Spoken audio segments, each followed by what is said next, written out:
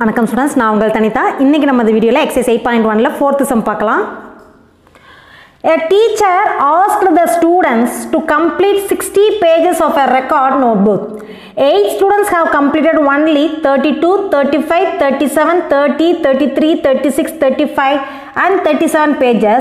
Find the standard deviation of the pages completed by them. சரி, ஒரு 60 pages உள்ள ஒரு ரெக்கார்ட் நோட் புக்கை வந்து ஒரு டீச்சர் கம்ப்ளீட் பண்ண சொல்கிறாங்க. அதில் 8 ஸ்டூடெண்ட்ஸ் மட்டும் இவ்வளோ பேஜஸ் தான் கம்ப்ளீட் பண்ணியிருக்கிறதா டேட்டா கொடுத்துருக்காங்க. ஸோ இந்த டேட்டாவை வச்சு அதோட ஸ்டாண்டர்ட் டிவியேஷன் என்ன அப்படின்னு கண்டுபிடிக்க சொல்லியிருக்காங்க. இப்போ நம்மளுக்கு கொடுத்துருக்க டேட்டாவை நம்ம வந்து அசெண்டிங் ஆர்டரில் எழுதிக்கலாம். ஓகேங்களா? ஸோ எக்ஸ் கொடுத்துருக்க டேட்டா வந்து எக்ஸ், இது வந்து அன்குரூப் டேட்டா இல்லைங்களா? இதை வந்து நம்ம அசெண்டிங் ஆர்டரில் எழுதலாம். ஸோ இருக்கிறதுலே ஸ்மாலஸ்ட் வேல்யூலேருந்து நம்ம ஆரம்பிக்கலாம். ஸோ இருக்கிறதுலே ஸ்மாலஸ்ட் வேல்யூ பார்த்தீங்கன்னா 30, அதுக்கப்புறம் 32, அடுத்தது பார்த்தீங்கன்னா 33. ஸோ எழுத டிக் பண்ணிக்கலாம். ஸோ 30 எழுதியாச்சு, 32 எழுதியாச்சு, 33 எழுதியாச்சு. அடுத்து 34 இல்லை, 35 ட்வைஸ், 2 தடவை வந்திருக்கு 35. ஸோ 35, 35 2 தடவை 35 வந்துருச்சு, 35, 35. அடுத்தது 36. ஓகே, நெக்ஸ்ட் 37 2 தடவை வந்திருக்குது, 37, 37. ஸோ இதுவும் ட்வைஸ் வந்திருக்கு. 36 முடிச்சாச்சு, 37 2 தடவை வந்துருச்சு. ஓகேங்களா? இப்போ இதை வந்து நம்ம என்ன பண்ண போகிறோம்னா, இதை நான் வந்து டீவியேஷன் மெத்தடில் நம்ம போட போகிறோம். அஷ்யூம்டு மீன் மெத்தட். எந்த மெத்தடில்? அஷ்யூம்டு மீன் மெத்தட். இப்போ இருக்கிறதுல சென்டர் மோஸ்ட் வேல்யூ என்னன்னு பார்த்தீங்கன்னா 35. அப்போ நான் வந்து டீவியேஷன் எப்படி கண்டுபிடிக்க போகிறேன்னா எக்ஸ் மைனஸ் ஏ. இங்கே ஏங்கிறது வந்து நமக்கு அஷ்யூம்டு மீனோட வேல்யூ வந்து நான் 35 அஷ்யூம் பண்ணியிருக்கேன். அப்போ ஏங்கிறது நான் என்னென்னு எடுத்திருக்கேன்? 35 எடுத்திருக்கேன். ஓகேங்களா? இப்போ 30லேருந்து அதாவது எக்ஸ் வேல்யூ, ஒவ்வொரு எக்ஸ் வேல்யூலேருந்து அந்த 35 சப்ட்ராக்ட் பண்ணி எழுதுங்க. அப்போ 30 மைனஸ் 35 உங்களுக்கு என்ன வரும்? -5. 32 மைனஸ் 35 என்ன வரும்? -3. 33 மைனஸ் 35 வந்து -2. 35 மைனஸ் 35 வந்து 0. 35 மைனஸ் 35 0. 36 மைனஸ் 35 வந்து 1. 37 மைனஸ் 35 வந்து 2 அண்ட் 37 மைனஸ் 35 வந்து 2. ஓகேங்களா? இப்போ நம்மளுக்கு சம்மேஷன் டி தேவைப்படும். ஸோ அதை ஆட் பண்ணி வச்சுக்கலாம். இப்போ ஆட் பண்ணுங்கள். -5 -10 ஆகுங்களா? -10 இங்கே ஒரு +5. அப்போ என்ன வந்துடும்? -5 வந்துடும்.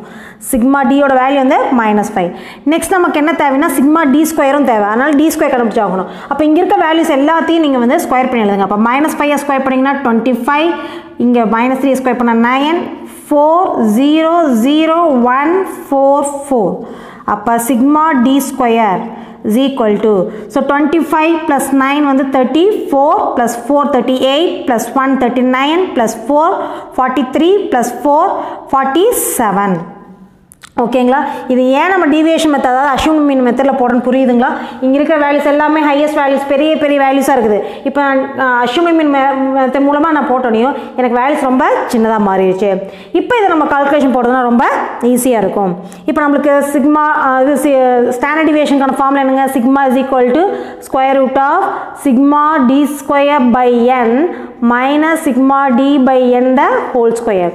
ஸோ இதுதான் நம்மளோட ஸ்டாண்டர்ட் டிவியேஷன் ஃபார்முலா. ஸோ என்னங்கிறது இங்கே எத்தனை வேல்யூஸ் நம்மளுக்கு எடுத்துருக்கோங்கிறதா என். So total number of values எத்தனை இருக்குது? 8 வேல்யூஸ் இருக்குது இல்லைங்களா? சிக்மா டி ஸ்கொயரோட வேல்யூ என்னன்னு பாருங்கள், 47. So 47 by 8 minus sigma டியோட value வந்து -5. So -5 by 8 the whole square. So நான் எப்படி கால்குலேஷன் போடுறேன் அப்படிங்கிறத பார்த்துக்குங்க. ஓரளவுக்கு ஈஸியாக இருக்கும் உங்களுக்கு. கால்குலேஷன் இந்த மெத்தடில் போட்டிங்கன்னா கொஞ்சம் ஈஸியாக இருக்கும். இப்போ 47 by 8 நான் அப்படியே வச்சுக்கிறேன். ஓகேங்களா? -5 ஸ்கொயர் பண்ணிங்கன்னா +25 அண்ட் 8 ஸ்கொயர் பண்ணிங்கன்னா 64. இப்போ எப்போவுமே பார்த்தீங்கன்னா இங்கே இருக்கிற வேல்யூ இது வந்து ஸ்கொயர் ஆகி தான் வரும். அப்போ நம்ம இதுக்கு ஃபஸ்ட்டு எல்சிஎம் எடுத்துடலாம். அப்போ இங்கே ஏற்கனவே 64 இப்போ இதை 64 ஆக்கணும்னா இதை நான் என்ன பண்ணணும்? 8 ஆல் இன்ட்டு பண்ணணுங்களா? அப்போ 47 வந்து 8 ஆல் இன்ட்டு பண்ணுறீங்க. 47 × 8. ஸோ 56 5 32 + 37 376 வருது. So square root of 376 - 25 by 64 வரும். ஸோ இப்போ இதை நம்ம சப்ட்ராக்ட் பண்ணோம்னா 351 by 64 வருங்களா? இப்போ இதை நம்ம டிவைட் பண்ணிவிட்டு ஸ்கொயர் ரூட் எடுத்தாலும் ஒன்று தான், அல்லது ஸ்கொயர் ரூட் எடுத்து டிவைட் பண்ணால் ஒன்று தான். நம்ம என்ன பண்ணலாம்? டிவைட் பண்ணிட்டு அதுக்கப்புறமேட்டுக்கு ஸ்கொயர் எடுத்துக்கலாம். ஸோ இது வந்து நீங்கள் வந்து மேனுவலாக போடாமல் லாகரித்மிக் யூஸ் பண்ணிங்கன்னா ரொம்ப ஈஸியாக கால்குலேஷன் போட்டுடலாம். அப்போ லாக் 351 351க்கு லாக் பாருங்கள், லாக் 64க்கும் லாக் பாருங்கள். 64க்கும் 351க்கு லாக் பார்த்து அது ரெண்டையும் சப்ட்ராக்ட் பண்ணிங்கன்னா உங்களுக்கு டிவைட் பண்ண வேல்யூ கிடச்சிரும். ஸோ 351 பாயிண்ட்டுக்கு முன்னாடி 3 டிஜிட் இருக்குங்களா? அப்போ கேரக்டரிஸ்டிக் என்ன போடணும்? 2 பாயிண்ட்னு போடணும். அண்ட் 64னா பாயிண்ட் 2 டிஜிட் இருக்குது. அப்போ கேரக்டரிஸ்டிக் வந்து 1 பாயிண்ட்டில் வரும். கரெக்டுங்களா? இப்போ 351க்கு நீங்கள் லாக் பார்க்கணும். அப்போ என்ன பண்ணணும்? 35ல் 1 பார்க்கணும். லாகரித்மிக் பேஜ் எடுத்துகிட்டு 35ல் 1 பாருங்கள். லாகரித்மிக் பேஜில் வந்து 35ல் 1 பார்த்தீங்கன்னா 5453 வருது. 5453 சரிங்களா. அடுத்து log 64 வேணும்னா 64ல் 0 பாருங்க. லாகரித்மிக் டேபிளில் 64ல் 0 பார்த்தீங்கன்னா 8062 வருது. 8062. இப்போ இதை சப்ராக்ட் பண்ணுங்க. 3லேருந்து 2 போச்சுன்னா 1, 15லேருந்து 6 போகும், அப்போ 9, இங்கே 3, இங்கே 15லேருந்து 8 போச்சுன்னா இங்கே 7 வந்துடும், இங்கே 1 - 1 வந்து 0. அப்போ ஆன்டிலாக் ஆஃப் 0.7391 வேணுங்களா. அப்போ நமக்கு ஆன்டிலாக் எப்போவுமே டெசிமலுக்கு அப்புறம் இருக்கிறது தான் ஆன்டிலாக் பார்க்கணும். இங்கே இருக்கிறது கேரக்டரிஸ்டிக், டெசிமல் பாயிண்ட் வைக்கிறது தான் யூஸ் பண்ணுவோம். அப்போ ஆன்டிலாக் பேஜ் எடுத்துக்கிட்டு 73ல் 9ல் மீன் டிஃப்ரென்ஸ் 1 பாருங்கள். 0.73ல்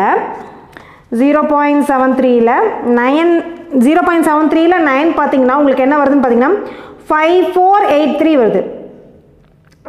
73ல் 9 பார்த்தா 5483 வருது. அதோடு நமக்கு என்ன பண்ணணும்னா மீன் டிஃப்ரென்ஸ் 1 பார்க்கணும். அப்போ அது 1 பார்த்தீங்கன்னா 1 தான் வருது. மீன் டிஃப்ரென்ஸ் 1க்கு வந்து 1 தான் வருது. ஆட் பண்ணிங்கன்னா 5484. ஸோ 5484 தான் நம்மளுக்கு ஆன்சராக வருது. இங்கே 0 பாயிண்ட் இருக்கிறனால 1 டிஜிட்டல் பாயிண்ட் பார்க்கணும். அப்போ 5.484 வரும். அப்போ இதை நம்ம டிவைட் பண்ணால் நமக்கு ஆன்சர் என்ன வரும்? இப்போ இதுக்கான ஆன்சர் பார்த்தீங்கன்னா 5.484 எழுதிடலாம். இப்போ இதுக்கு நம்ம வந்து லாக் புக் கண்டுபிடிச்சே நம்ம லாக் புக் யூஸ் பண்ணி ஸ்கொயர் ரூட்டும் கண்டுபிடிச்சலாம். ஸோ ஸ்கொயர் ரூட் கண்டுபிடிக்கிறதுக்கு நம்ம என்ன பண்ணணும் அப்படின்னு பார்த்தீங்கன்னா ஸ்கொயர் ரூட்டுங்கிற பேஜ், ஸ்கொயர் ரூட்டில் வந்து 2 விதமாக இருக்கும். 1 to 10க்கு தனியாக ஒரு பேஜும், அடுத்த பேஜில் வந்து பார்த்தீங்கன்னா 10லேருந்து 100 வரைக்கும் இருக்க டிஜிட்ஸ்க்கு பார்க்கலாம். இப்போ நம்மளுக்கு வந்து 5 பாயிண்ட் இருக்கிறனால நம்ம 1 to 10 இது எப்படி எடுக்கணும்னா டெசிமல் பாயிண்ட்டுக்கு முன்னாடி எத்தனை டிஜிட்ஸ் இருக்குன்னு கன்சிடர் பண்ணுங்க. சப்போஸ் டெசிமல் பாயிண்ட்டுக்கு முன்னாடி 2 டிஜிட்ஸ் இருந்துச்சுன்னா அது வந்து 10 to 100ல் பார்க்கணும். டெசிமல் பாயிண்ட்டுக்கு முன்னாடி 3 டிஜிட்ஸ் இருந்துச்சுன்னா அது வந்து 1 to 10 இருக்கிறதுல பார்க்கணும். புரியுதுங்களா? ஸோ இப்போ 5.484க்கும் 548.4க்கும் ஒரே ஆன்சர் தான், பாயிண்ட் மட்டும் தான் டிஃபர் ஆகும். ஏன்னா பாயிண்ட்டுக்கு முன்னாடி வந்து 3 டிஜிட்ஸ் இருக்குது. பாயிண்ட்டுக்கு முன்னாடி 1 டிஜிட் இருக்கலாம், அல்லது பாயிண்ட்டுக்கு முன்னாடி 3 டிஜிட்ஸ் இருக்கலாம். ஓகேங்களா? ஆட் நம்பர் ஆஃப் டெசிமல் பாயிண்ட்டுக்கு முன்னாடி ஆட் நம்பர் ஆஃப் டிஜிட்ஸ் இருந்துச்சுன்னா 1 to 10க்குள்ளே பார்க்கணும். ஈவன் நம்பர் ஆஃப் டிஜிட்ஸ் இருந்துச்சுன்னா 10 to 100க்குள்ளே பார்க்கணும். இப்போ நமக்கு 5.484 தான் தேவை. ஸோ அதை பற்றி நம்மளுக்கு கவலை இல்லை. 5.4ல் 8ல் மீன் டிஃப்ரென்ஸ் 4 பார்க்கணும். இப்போ ஸ்கொயர் ரூட் பேஜ் எடுத்துக்கிட்டு 5.4ல் 8 பாருங்கள். 5.4ல் 8 பார்த்தீங்கன்னா 2.341 வருது. 2.341. அதுக்கு மீன் டிஃப்ரென்ஸ் 4 பார்த்தீங்கன்னா உங்களுக்கு 1 வருது. மீன் டிஃப்ரென்ஸ் 4ஓட வேல்யூ வந்து 1. அப்போ ஆட் பண்ணிங்கன்னா 2.342 வரும். ஸோ இதை வந்து ஸ்கொயர் பண்ணால் நம்ம ஸ்கொயர் ரூட் எடுத்தோம்னா 2.342. So this is our required answer. Standard deviation of given data is 2.342.